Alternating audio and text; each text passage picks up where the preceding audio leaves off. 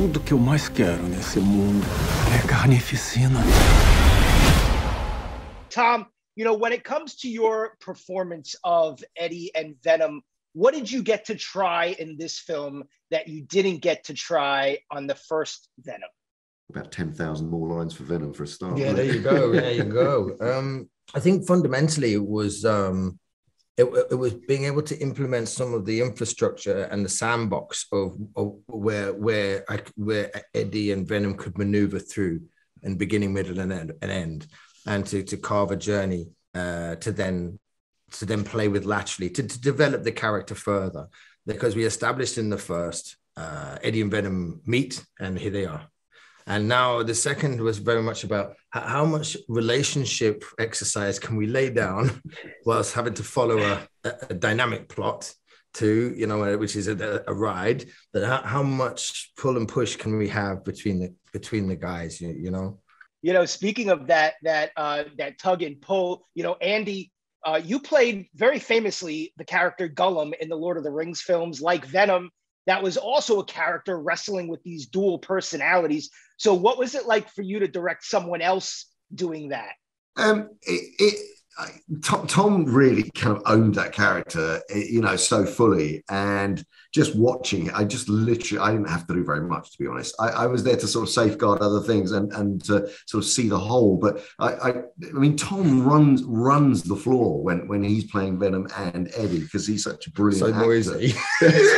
So I mean, just, you know, Tom's process is just like, he's so self-sufficient. I mean, and just brilliant. It was just I just literally had to make sure that I could frame it in an interesting way, and then when required, sort of allow the shots to make a physical version of Venom, you know, interesting, I suppose. But the whole kind of, well, we had fun also evolving the emotional arc of them, and that fight. I mean, that was an organic thing actually. When Venom and Eddie kind of had the big bust up.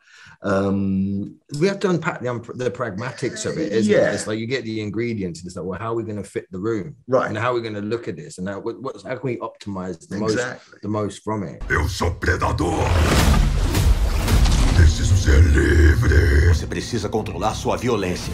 You know, Tom, you share a story credit on this film. You're also a producer. You know, with so much invested now in this franchise, is it your intention to sort of embrace this kind of larger Spider-Man multiverse that's blossoming and have Venom be in these bigger crossover movies now that you've really perfected playing him?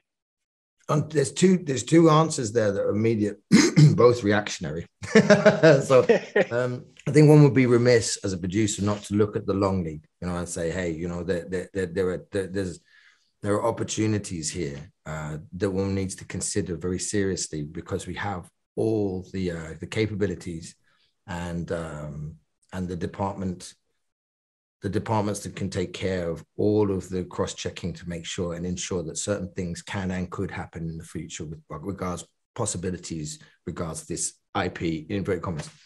So yeah, you know, and the other part of me is just so invested in enjoying playing and enjoying my time. Should it be the last movie today, you know, and Venom 2 is the last of it, that up until this point, I immersed myself as much in the bed of it and enjoyed every single relationship within it in creating what I think is, you know, a much stronger movie than the first, and a step forward again with it.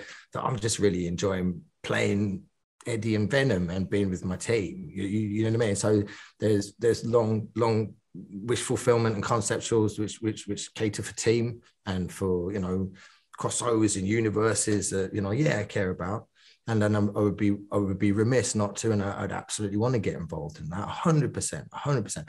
But I'm also really happy with where we're at, you know, and we got to do something, we did it, and, you know, and that's brilliant. So I'm pleased with where we are, you know.